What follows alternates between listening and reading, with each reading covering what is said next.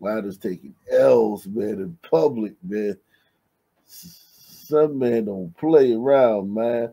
Um, some man don't play, man. Um, let's see.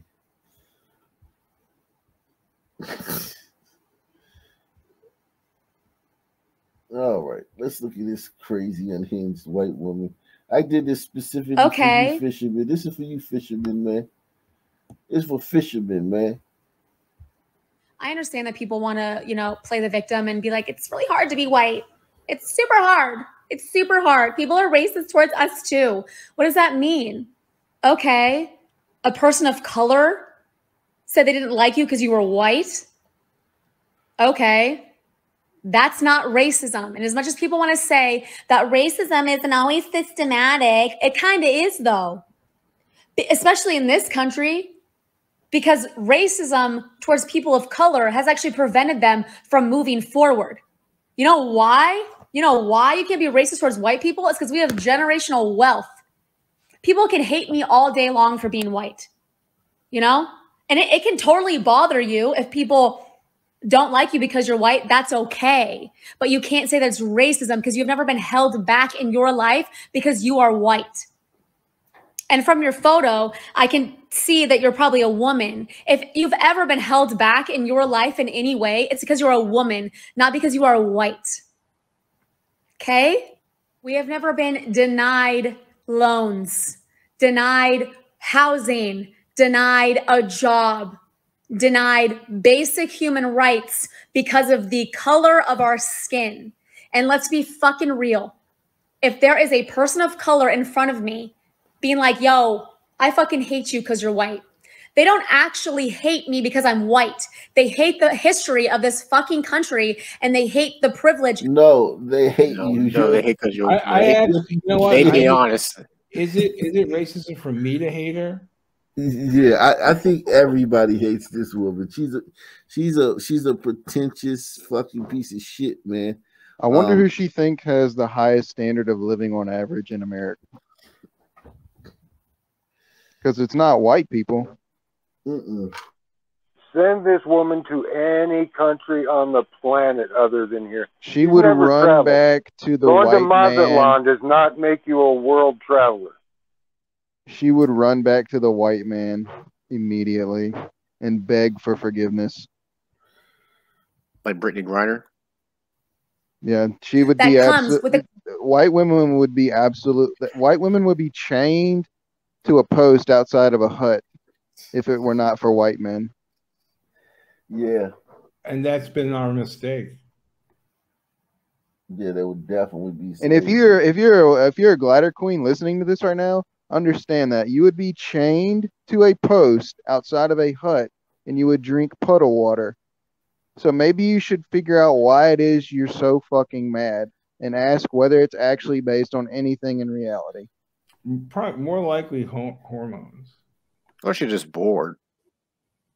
Well, so somebody once asked a bunch of really, really super rich young white kids from the burbs why they liked Bobby Shmurda so much.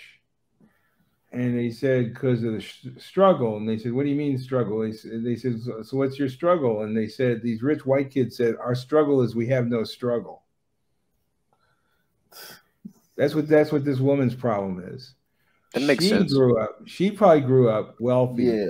She doesn't know what it's like to be living in a trailer somewhere in Appalachia or West Virginia or something like that. She had no clue. Like 4 teeth combined, and you fucking right. She has no clue. She has no clue. So she's never met a person. She's never met a person who had a problem with any money or anything like that. All of her little friends, they all went to private school. I mean, you can tell, Yeah, because you wouldn't talk like that if you. Yeah, there's no way you talk like this. Like she has definitely lived a sheltered, privileged life. And if you look at her, if this is her apartment or whatever, you can kind of tell. But these women are so racist. I find what she's saying racist. Well, she's probably never known a person of color in her life either. By absolving me of agency, of Like she's just basically saying, like, so me saying I hate her, she's like, oh, she's just, it's dismissive. I hate you, bitch. Well, no, you don't hate. No, literally, bitch. I fucking can't stand. If you were standing in front of me, I would curb stomp you. Oh well, you're just doing that because of no, like literally, I would poke your eyes out with a fucking Sharpie. Like, no, well, you're only saying that because, bitch, I would push you down the steps at the fucking Washington Monument if I could get my hands on you. I mean, you just don't. I mean, it's just basically you're just bad because of something else. Like, it's just like she's infuriating. No, bitch, I really fucking hate you. It's not for anything else. I hate you. I hate your soul. I hate the person that you are. Have you listened to the Sun Cop? He was in, I don't know if he was in Oregon or Washington, but he was talking about during the Summer Floyd protests how like white women were like yelling at him and separating some people that were trying to talk to the police. Yep. They're fucking weird. No, she's you want to take a look at a real racist, you're looking at her. Those are the true mammies. That's a racist. She doesn't expect anybody of color to be able to accomplish anything on their own. Those are the true mammies. That's what she even hate. She doesn't even think you're capable of hating. She's the worst of the worst of the absolute worst. And and I'm willing to bet, guess who lives next door to her? Who do you think lives next door to her? And on both sides of her house. And in that whole, she's in a nice, expensive condo. Who do you think lives in that building? Gliders like her. Exactly. Who do you think lives within 5 miles of her? Yeah. This woman's a terrible human being. I have to admit though, like, I hate her. Real. If there is a person of color in front of me being like, yo, I fucking hate you because you're white. They don't actually hate me because I'm white. They hate the history of this fucking country, and they hate the privilege that comes with the color of my skin and how I don't have to work as hard as they do. And I feel like that's fucking valid. And if you don't, I don't give a fuck. Here's the thing too, is trying to break these glider dumbass bitches of their stupid mentality is almost impossible. Yeah. Like she just said it at the end. I do not give a fuck about any facts or any reasoning that you have. I'm going to stick to my position no matter what. She need to experience actual pain. She is like these glider queens that talk like this. They are ego maniacs. Put them in an airplane, drop them off in Afghanistan, man. Yeah. In fear. They've never actually been afraid of anything. Which means they never respected anything. That nothing would ever happen to them. Yeah, that's a good point.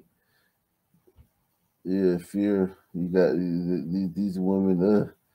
I cannot stand it. I hate those glider women. And they're a dime a dozen, man. This is not like a rare thing. Like I know glider chicks like this, including in my own family. Mm-hmm. Oh and yeah. You cannot tell them shit. Yeah, I believe you 100%. Because I have fucking the black people you see on these shows, they're just like the black people in my family. I believe. And it's the bigotry of low expectations. Main event. Yeah, man, let's go into it. Well, we start with a crime story hitting very close to home. You're looking at pictures of our friend and meteorologist Adam Klotz after he was beaten by a group of teenagers on a New York City subway.